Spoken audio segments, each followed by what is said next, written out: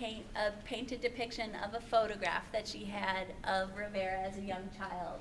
And instead of a frame, you see some sort of artery or vein that's wrapped around the perimeter of the photograph and travels up her arm and tangles around and enters into her heart, which has been extracted from her body.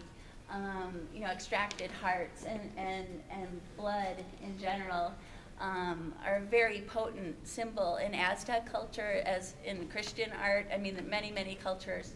And I think, and then you can follow the vein and artery around into the other Frida, and her heart again is extracted. This time it's more ravaged, it's torn open, it's broken. This Frida is wearing what we believe to be a European-styled wedding garment, maybe a blouse and a skirt.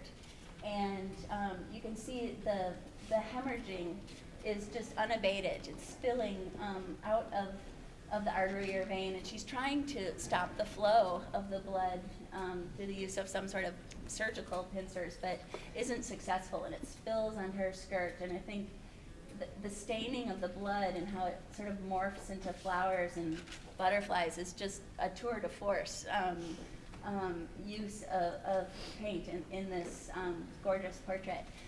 Do you want to talk a little bit about what Frida, what she said about it? Yeah. An American visitor who came and saw her, and while she was working on this, she told him that the Frida on the right, the Tehuana Frida, was the Frida that Diego had loved, and the one in the sort of Victorian wedding dress is the Frida that Diego no longer loved. She also wrote to a journalist that the painting, and we only just discovered this because there have been a lot of papers that have just been found in letters and costumes and things in a closet in Frida Kahlo Museum in Coyoacan, and there are tremendous numbers of letters and things like that.